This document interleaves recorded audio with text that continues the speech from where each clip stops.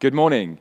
We are looking at Colossians through this month, and as we do that, we're talking about Grace Church and what makes us tick, really, what makes us who we are. And today we are looking at what it means for us to be one family together. Now, I don't know that concept of family. I don't know what an average family is these days. The Simpsons were supposed to represent something of the average American family at one point. You may remember that program, BBC 2.4 Children.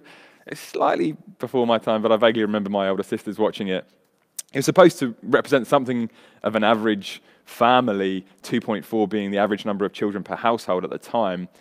I don't think that is the average experience of family anymore. That the concept of family has different meanings for all of us, and maybe doesn't have always positive connotations.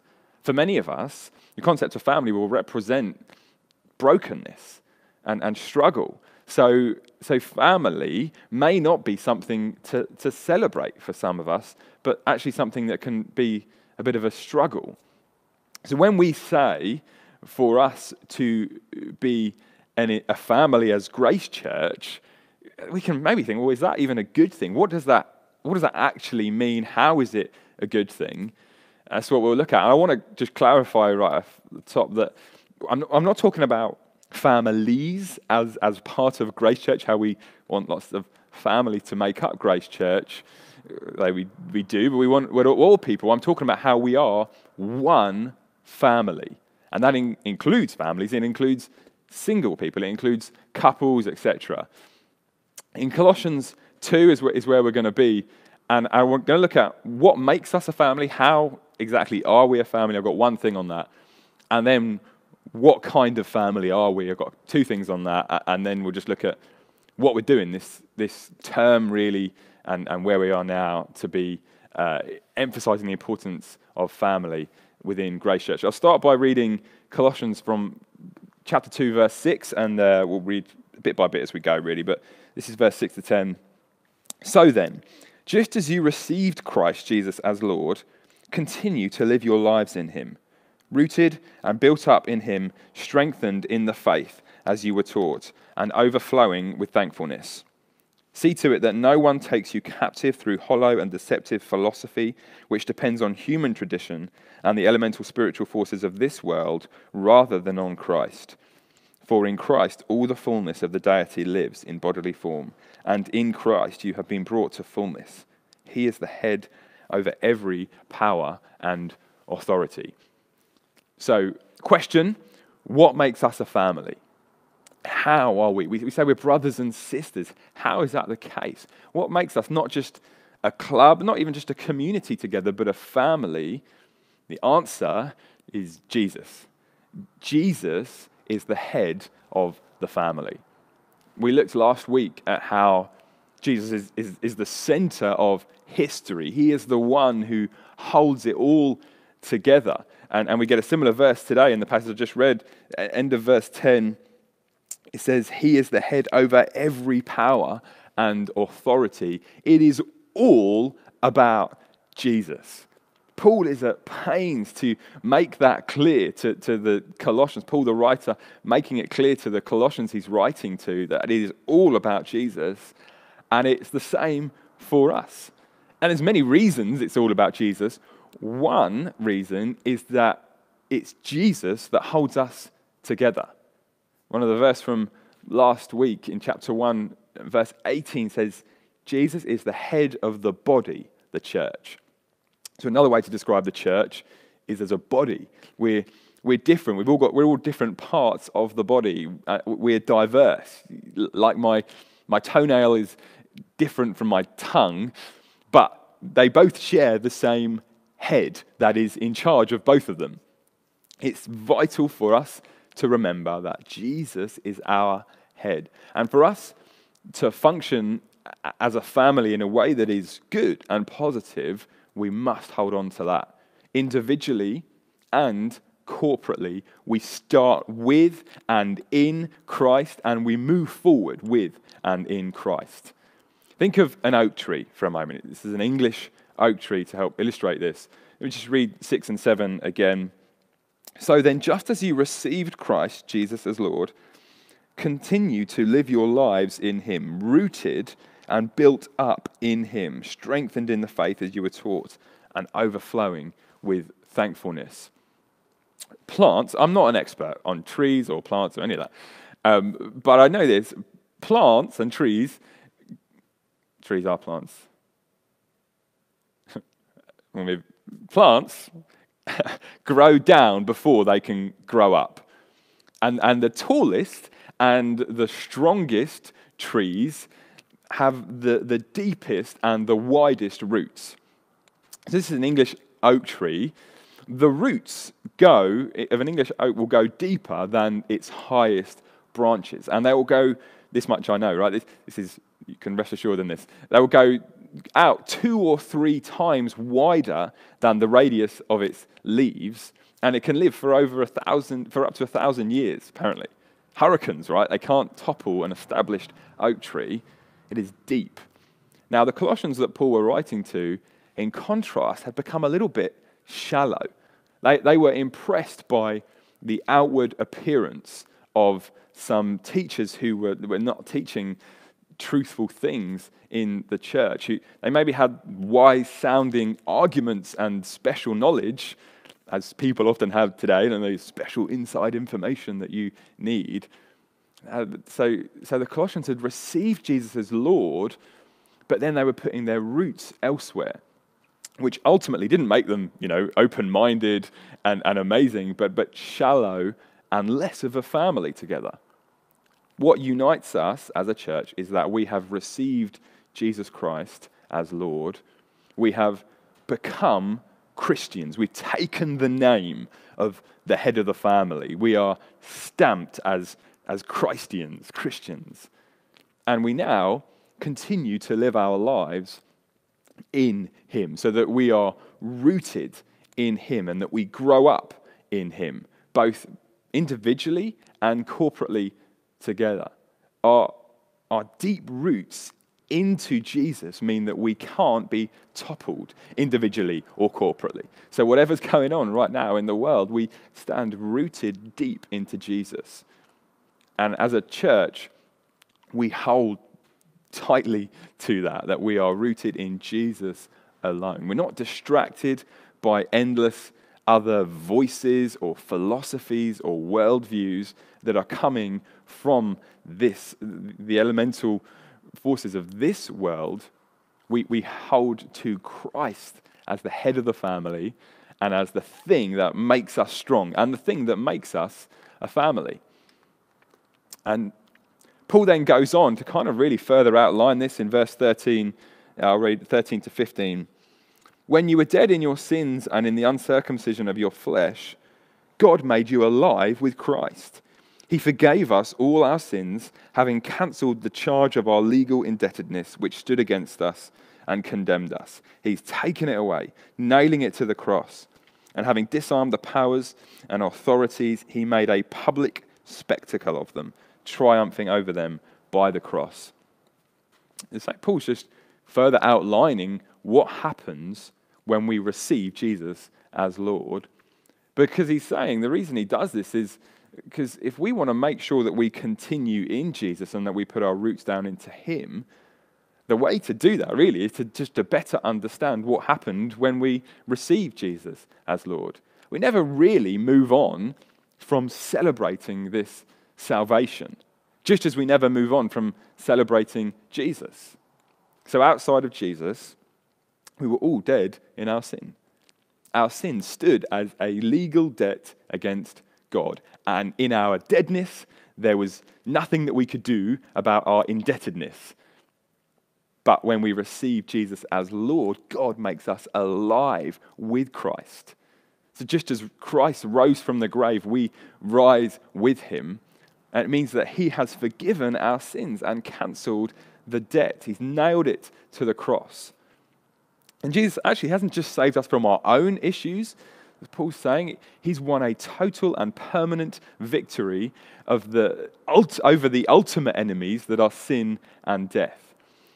Gladiator is one of the greatest films ever. without question. There's a great moment at the beginning when he's still a Roman general, and they've just beaten the barbarian horde, and Maximus is shouting, "Roma Victor!" And it's this amazing moment. And it means Rome is victorious. They've won again. But then they had to go and fight again. And eventually the Romans lost, right? Theologians summarize the message of these verses as Christus Victor. Christ is victorious, and he is victorious forever. 15, having disarmed the powers and authorities, he made a public spectacle of them, triumphing over them by the cross. A victory that will stand forever, and we forever celebrate that. In a few moments, we're going to celebrate some baptisms that happened in Grace Church, how some people have received Jesus as Lord. It's so exciting as they share in this victory and celebrate Jesus and join the family. In getting baptized, they're publicly demonstrating how they have come to do that, receive Jesus as Lord and accept that they need him to save them from sin and death. And they're committing to put their roots into him, continue in Jesus. And it's just a great reminder for all of us as we watch this and engage with it. It's amazing that it reminds us it's all about Jesus, right? And as a church, we are committed to help these people getting baptized to go forward in Jesus. So what makes us a family? Jesus. He unites us. He is the head. It's all about him. We are brothers and sisters together in Jesus. We share in his victory, won for us. So hopefully it's clear that it's all about Jesus for us. Hopefully they've made that clear enough. And it kind of also shows a little bit of what kind of family we are, right? We are one that always goes on about Jesus. So that's what makes us a family. Jesus is the head of the family. Two things on the kind of family we are. There are a lot more, but here's just a couple for today. Firstly, we are one diverse family. So we're one diverse family. It's both, right? We're one family together. We are all together in Christ. And we are a diverse bunch in Grace Church. There's two interesting in verses that Paul, comments that Paul makes in this letter that work together. First one is in chapter 3, verse 11, and he says this: "Here in the church there is no Gentile or Jew, circumcised or uncircumcised, barbarian, Scythian, slave or free, but Christ is all and is in all." So there is no Jew or non-Jew, black or white, man or woman, young or old. Any barrier has been broken down in Christ, and we are one family together. Paul's clear on that. But then there's also another verse in chapter 4, verse 11, a little bit more subtle. Paul's saying his final greetings, and he says this: "Jesus, who is called Justus," different Jesus, "also sends greetings. These are the only Jews among my co-workers for the kingdom of God, and they have proved a comfort to me." So Paul's saying that there's not many Jews among his co-workers, and those who are have proved a particular comfort to him, and that's okay. So in one breath, there is no Jew or Gentile, and in another, I'm particularly comforted by my Jewish brothers. We want to be one family. We are, right? We are one family. But we want diversity in the family. And we don't want to just kind of accept that. We want to celebrate that. In recent months, the discussion around racism has increased in prevalence, and it's good. And it's so important to us as a church that we approach this conversation rightly and wisely and join in the fight against racism. There's a book, excellent book, that we need to talk about race, understanding the black experience in white majority churches, which is what we are at the moment, a white majority church. And it's a helpful book to read. And the guy, Ben Lindsay, writes it, just some helpful comments along these lines. He says, "God loves all people the same, judges all people the same, and holds all people to the same holy and moral standards, regardless of their skin tone. When Jesus died on the cross, he died for all, without distinction of color. While this is all true, we cannot ignore the other end of the spectrum. We cannot and should not ignore, disregard, or overlook how God made each of us individual.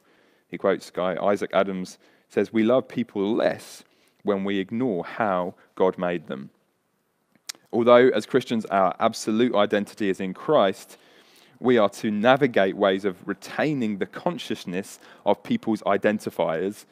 Otherwise, misunderstandings happen and opportunities to learn from those with different experiences are missed. So there's two ends of the spectrum. We can either be just so obsessed, there's no difference, we're all one in Christ, that we're just kind of blind to any differences, and we, in an unhelpful way, or we can become too color conscious, if you want, and too trying to celebrate diversity too much. We need to find a happy middle ground, and Paul seems to be clear on this. Ultimately, we are one family, but God has made us different to one another. And what is diversity, and how can we celebrate it if we don't start by recognizing it among us? And diversity is not just about race and skin color. We want to be one diverse family in every regard, and this same principle applies in every way that you could distinguish between people. So in one sense, we don't care what age you are, or what gender you are, what marital status you have, or how able-bodied you are, or how many kids you do or don't have. Everyone is welcome. What unites us is Jesus and nothing else. But at the same time, we really care about all those things. And we particularly want older people in our church. And we particularly want younger people in our church. We particularly want single people in our church. And we particularly want married people and family units. And we want to fight to get that diversity and then celebrate it. So that we're not just a church that really we're a church for families. And if you're single, you can come along and join it. No, we want to celebrate everything that we are a church for everyone, every people group. And within reason, it's okay to particularly identify with other people who are similar to you in whatever way, or who have a similar background to you, just like Paul did, and he particularly accompanied by his Jewish brothers. That's okay to an extent, always remembering that we don't want any cliques in Grace Church. We are one family together. Christ is all and is in all. And what kind of family are we? We are Grace family. All that stuff that Jesus has done for us by saving us from sin and death and making us alive with him and part of the family, we haven't earned any of it. It is all done by grace alone. We have not earned a thing, nothing. And the Colossians weren't denying that they were saved by grace, but kind of having been saved by grace as they moved forward, they lived as if they needed to abide by a bunch of human rules. I'll read 2 verse 20. It says, "Since you died with Christ to the elemental spiritual forces of this world, why, as though you still belong to the world, do you submit to its rules? Do not handle, do not taste, do not touch. These rules, which have to do with things that are all destined to perish with use, are based on merely human commands and teachings. Such regulations indeed have an appearance of wisdom, with their self-imposed worship, their false humility, and their harsh treatment of the body, but they lack any value in restraining sensual indulgence. Since then you have been raised with Christ, set your hearts on things above, where Christ is, seated at the right hand of God. Set your minds on things above, not on earthly things." Sometimes I think it would just be easier, if we just had a church policy about everything. We'll just write up a nice list of rules on how we relate to one another. And, you want to be part of Grace Church, part of this family. This is how you want to relate to all the people in it. But that would be wrong. It's not how we roll as a church. We don't have rules. We've been saved by grace. And we want to live by grace, demonstrate the grace of God that has been given to us, demonstrate that to others. It's linked to how we are one diverse family together, right? We, as a church, we fight for a culture of come as you are. Everyone is welcome as part of Grace Church. You are so welcome to be joining with us this morning. And I'm sad I can't see you and join with you in that way, but you are so welcome to join in. You come as you are, whoever you are. We don't believe that you will stay the same as God works in you and as you join the family, but everyone is welcome just as they are, with all their baggage and mess. We don't love people or serve people or care for people based on anything but grace. We don't, help those who help themselves is our approach. No, we help and love all. I love hearing about how people in Grace Church look out for and care for other people in Grace Church. And it's happening all the time. I'm hearing so many little anecdotal things, particularly in recent months, of how people have just been helping out, how a life group has just got round someone and is caring for them and loving them, and doing things like meal rotas, providing a meal for them for a period of time once a day. It's not like, it's not, if you have X disease, then you will qualify for one meal rota for the period of 7 days. And if you receive one meal rota, you will automatically be subscribed to provide a meal in the following 3 meal rotas. That's not how it goes. We don't love one another or serve one another based on how much that we think they deserve it, how much we think they've earned our love. No, we do it based on what God has done for us and based on how much we didn't deserve it, so we extend grace in the same way. We are grace family. So what makes us family? Jesus is the head of the family. What kind of family are we? We're one diverse family. We are grace family. So what are we doing then right now with everything that's going on, with all the restrictions in place, to cultivate that culture, to show how family is a high value for us? I just briefly mentioned life groups, how smaller groups within church who get around and see each other regularly and care for one another. And when we're in this position we're in with everything going on, we are not about to reinvent the wheel. Life groups have always been vital to us as a church, the backbone of who we are. That they're how we have these big values and then apply them in the day-to-day reality of life. Life groups remain so important. And the Grace Centre is available to use for life groups where the group exceeds 6 people, and measures need to be taken. When we come in here, and face masks and other things that will be explained. But it's here, right? The Grace Centre is here to be booked and used so that you can meet in person. And it's all a bit trying to keep up with all the latest guidelines, aren't we? So currently now, you can meet in 6s, no more than 6 in gardens, but also inside now. All a bit subject to change, but that's where we're at now in terms of life groups. What is clear is that online for life groups in some way is going to remain important. Now, I'm not saying that life group online is as good as normal when we're in person, but it is better than nothing. I don't know if you've ever had anyone in your family or a really close friend move abroad, and so when you often we use Skype or FaceTime or whatever to keep in contact with them. If you've ever done that, I've never heard anyone say, do you know what, yeah, they did that, they moved abroad, we just FaceTime them, and it's fine. It's exactly the same as being a person. I don't miss them at all. It's exactly the same. We all know it's not quite the same, but at the same time, I don't know people who just say, yeah, I just can't cope with FaceTime.